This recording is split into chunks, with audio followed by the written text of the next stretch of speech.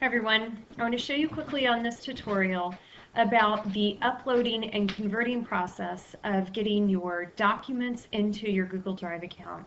And there are two main things that I want to make sure I make clear and point out to you. And first of all, we'll first of all look at what converting a files really does do. The difference between uploading a Microsoft document and then converting that into a Google formatted document. So we'll look at that first. Secondly, we'll talk about why it is that you want to convert. And the big thing with that is going to be if you want your kids to have access to a document or a template or something that you're going to post to your Moodle, and you want them to be able to manipulate the document, whether that be fill in a study guide or a graphic organizer or just a Word document template or whatever your case might be. So here I am at Google. I'm going to go to my Drive account. I am going to log in. Remember, this is your full center email address. And if you already went through the other tutorial, you've already had the real brief Drive overview. But so let's just dive right into this. I have a couple of documents here that I want to show you. And let's start off just with this Word document here. I purposely use this Word document because as I open it here, you'll see that I've kind of formatted it. Did I open it? There we go. I mean, it's not all that tricky and you know, whatever in terms of formatting, but it has a table, it has some clip art, it has some different formatting, some different types of font and that sort of thing. So I thought this one might be a good one to demonstrate with. When I clicked on that W, let me go back here so you can see this. Remember, the W means that this is an actual Word document. So when I open this, it just opens in a Google Drive viewer. That's all this is. You can't click on it. I can't type or make any types of changes in here or anything. I can print it if I am at a district networked computer, so kids won't be able to print from their Chromebooks. I can zoom, you know, I can do some things like that. But let's go now and look at the exact same document that I converted into a Google format.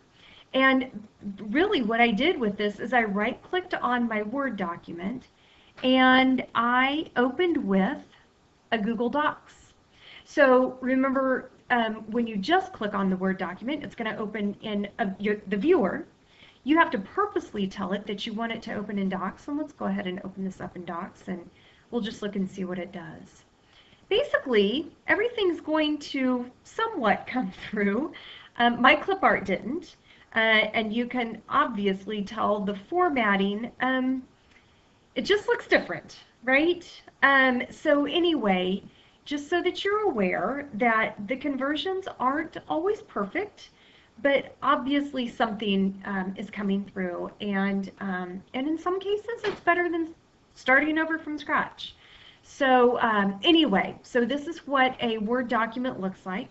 I've uploaded a PowerPoint. Let's just look at this real quick. This, I'm using my scroll wheel to scroll through the different slides on this. Again, notice that you have the exact same options down here.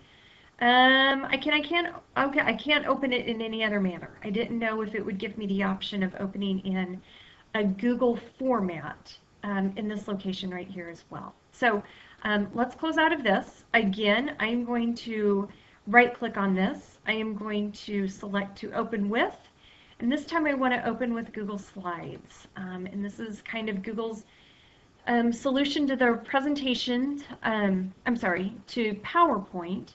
And you know, that was quite a big PowerPoint. Oh, but it seemed to open up here just fine. So anyway, it takes all of my information, and actually, I have to admit, I am surprised with how well this converted.